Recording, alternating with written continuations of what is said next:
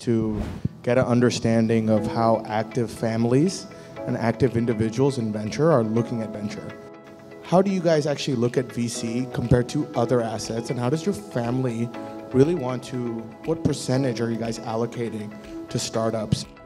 So I think it's a question of one, being very clear on asset allocation, how much risk you want to take, and then how you want to allocate within that, and then how much you want to diversify, in terms of areas, sectors, geographies. I mean, I'm heading a family office based out of Dubai, so we are able to do much more globally. So as a portfolio, we are investors, in India, US, Israel, Middle East, and many other countries. But then, if from an Indian family office perspective, it's also very important how much you want to allocate and the sectors where you want to allocate. So I think asset allocation lens is very important.